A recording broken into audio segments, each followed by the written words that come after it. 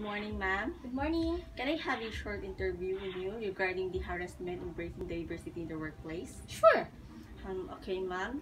For you, what is harassment in the workplace? Workplace harassment is all too common and can ruin a great job and turn a company into a toxic and unproductive environment. Often harassment goes unreported as victims may be unsure of what qualifies as workplace harassment and what to do what they experience it. That's all. Okay.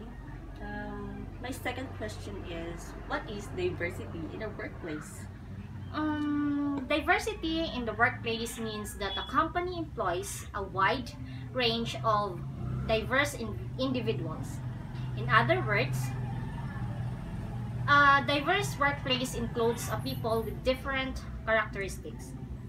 Diversity in the workplace means that a company's workforce includes people of varying gender, age, religion, race, cultural background, and sexual orientation, languages, education, and abilities. Okay. This is my last question, ma'am. How to manage diversity in the workplace? Okay. First is to stop thinking of diversity as a buzzword.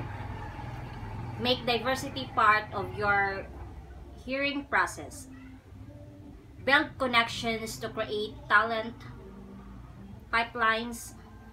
Make sure leadership is aligned with your goals, and last, create a culture of empathy and forgiveness. Okay, ma'am. Thank you so much, ma'am. You're welcome.